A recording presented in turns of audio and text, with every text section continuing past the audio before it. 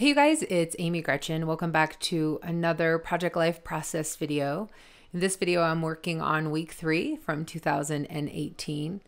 So the first thing that I'm going to go ahead and do is add my photo. So sometimes you see me and my photos are already in place, but it is definitely the first thing that I do when working on a spread is putting the photos in place, and then I know how many spots I have available for journaling or some other designer, more stylish cards that I want to use. I'm just going to go ahead and cut my 3x4 cards in half. You can see that I've done a white border on these this time. I think last week I did a white border on the 4x6 cards and just kind of swapping that design for this week. So if you are interested in how I created the border on those 3x4 cards so that they were all equal when I cut them in half, I do have a video and I will link it below and actually put it in the right hand corner. So you can just go ahead and look at that if you are interested. It is another video that I do in Lightroom, but you could also do it in Photoshop as well. You just got to make sure you've got the right measurements. When you cut it in half, they are equal. So today I'm actually using bits and pieces that are left over from the Ali Edwards Change Story Kit. So they were sitting on my desk right above where I was working. And so I, kind of pulled from some of the same supplies, which is really awesome because if you see my week 2 video, I use the Ali Edwards kit as well. And I love that I'm able to use the kit twice and have them look very different. You could maybe say they look very different because of the photos, but I tend to think they look very different just because I'm using the supplies differently or I'm using different supplies in the kit. So I like that I'm able to create multiple spreads, multiple Project Life spreads, and also scrapbooking from one kit. So there's definitely a lot that you can do with one kit. All right, moving on to this 3x4 card that I'm creating. So you saw that I used a pre-printed 3x4 card to kind of measure out 7 spots. So what I really want to do is I want to do a Monday through Sunday and just kind of give an idea or maybe like a little blurb, maybe the main thing that happened that day on this card. Nothing that's too in-depth, obviously, because I only have really a sentence to write about each day. I'm doing that because it's interesting. This week I ended up taking, I don't think I ended up taking very many pictures with my Canon. I should just say pictures in general until it actually snowed, and it snowed on Saturday.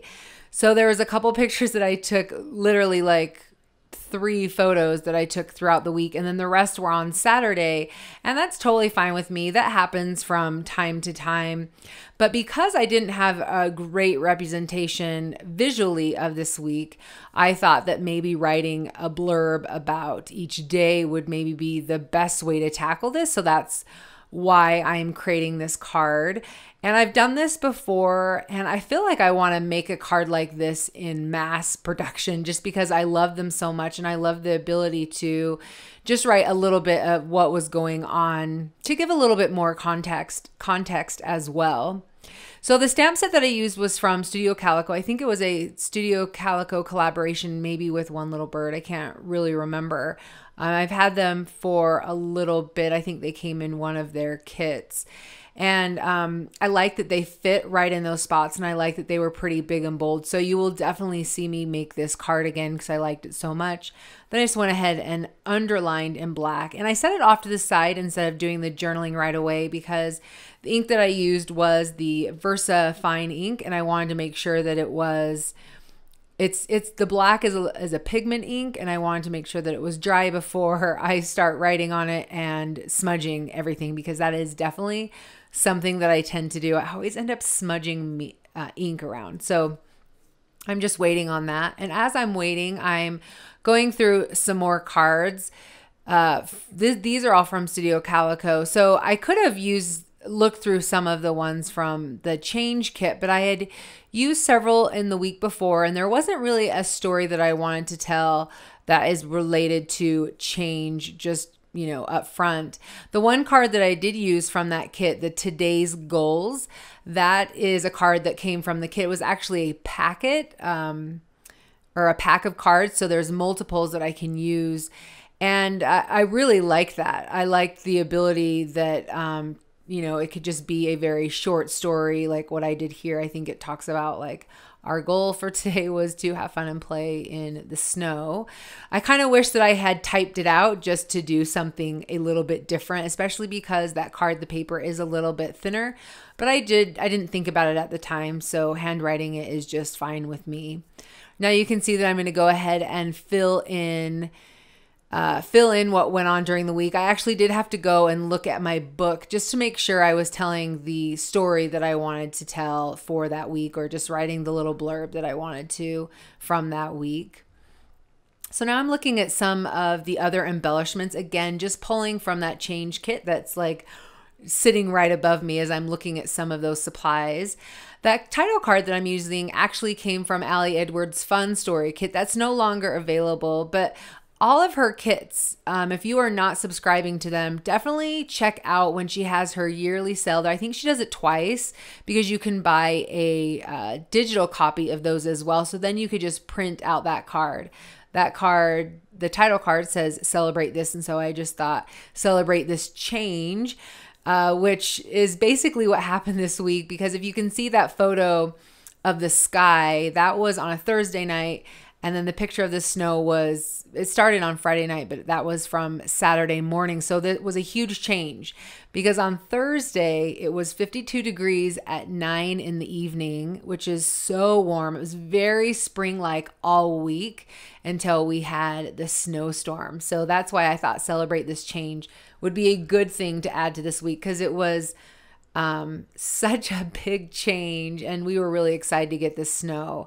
I'm a fan of winter around here. When it's winter, when it's summer, I want it to be summer, and when it's winter, I want it to be winter. So I've really missed having the snow. Last year it was like major snowstorms, so I'm glad that we were able to get some. It snowed all day Saturday, and I think we ended up with over 15 inches or something like that. So it was pretty exciting. So I was happy that I was able to share so many photos from that event.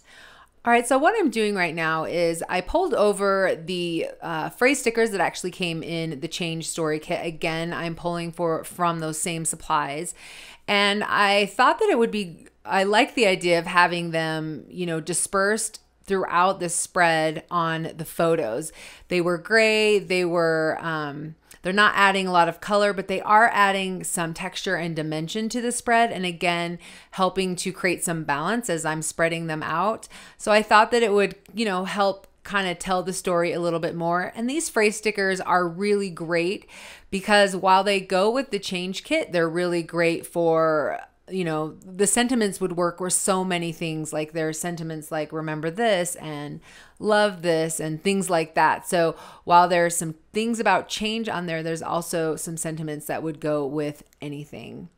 All right, so moving back to my title card, I decided to then put the change on there. I just added some of my stamp runner, just some adhesive on there. And then I just went ahead and I'm stamping the dates. You can see that it didn't stamp out 100%. So I am, you know, just trying to fix that the best I can. It's not that big of a deal. It was the year that didn't stamp out so well. And I know it's 2018 because I said it, you know, because it stamped out in the first one. So I just got to be better about remembering to kind of rock that stamp set a little bit more so it stamps all the way. So you can see that I've added, I added some foam to the back of these phrase stickers. And the reason why I did that is because number one, I wanted to see if I liked having them on the photos, because if I stuck it right down, I wouldn't be able to pull it back off. So putting that foam on the back is allowing me to have it sit on top of those photos to see if I like it. But I also really like the added dimension. Instead of just sticking the sticker right onto the photo, it's kind of popping it up, making it stand out a little bit. And I really liked that. So I decided to go ahead and do that. I think the only one I didn't do it was that photo that has the love word on it, because I don't know, I wanted the love to kind of pop up. So I put the word phrase sticker kind of sitting down right onto the photo.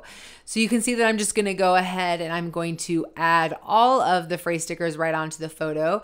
You see that I'm using some tweezers to help me put it on right on the photo. And the reason why is because Some of these are a little bit smaller, and of course they're thin, and when I'm using my fingers they get in the way, and so I'm not able to really see if it's centered or if it's going on exactly where I want it to. So the tweezers help a ton.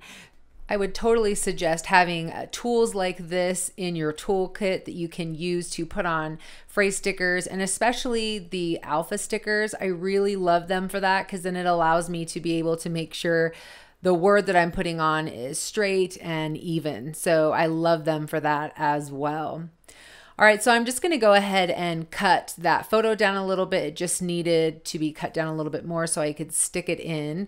And I think this is when I maybe finally decide on the cards that I want to use. So I kind of pull out the "oh yeah," and then this last word phrase sticker, instead of putting it on a photo, I decide to use it to create my own journaling card. Again, I really love that these word phrase stickers have phrases on there that are great jumping off points for your journaling. So definitely check those out. I really love that they were a subtle gray as well, because then as I'm dispersing it throughout the spread, I didn't feel like I was adding a big bold color. So I really liked that about these ones this time. So I just went ahead and I'm adding my journaling then right onto the card. And I don't know if I show this in the video, actually. I don't think that I do if I remember my editing. But I end up, when I'm finished with this spread, I end up actually pulling this card back out and putting a border around the outside, just a black border with my pen. You see that I do that a lot, but for whatever reason, I felt like it was kind of getting lost and it needed something to kind of ground it. So I just went ahead and I end up putting just a thin black border around it. And then one last thing, because these supplies were out and I was looking at them, oftentimes that's one of the best way to use your supplies, is just have them out, because then you're pulling from them and you're getting ideas as you're going. I decided to pull this gold heart. I used these in week 2 as well, and just decided to stick it on the "oh yeah" card. I don't use it anywhere else, but that's totally fine with me. I thought it would be just a really fun little pop of something there. Anyway, you guys, I am done with week 3. While I'm looking at this, one of the things I find interesting is the majority of the color is coming from the photos this time instead of any of the cards, which is very different from week 2 if you go ahead and check that out. Oh, and also you can see this is when I take it out and add the border on there. So I did go ahead and capture that as well. So you can see what a difference it makes once I have the border on there. I definitely like it. You may or may not, I don't know, but it's just something that I like. I felt like it really added to it. Anyway, thank you so much for being here. Really appreciate you guys supporting my channel. Like always, if you have any questions, please leave them in the comments section below. And if you like what you saw, please give this video a thumbs up. All right, we'll see you in the next one. Bye.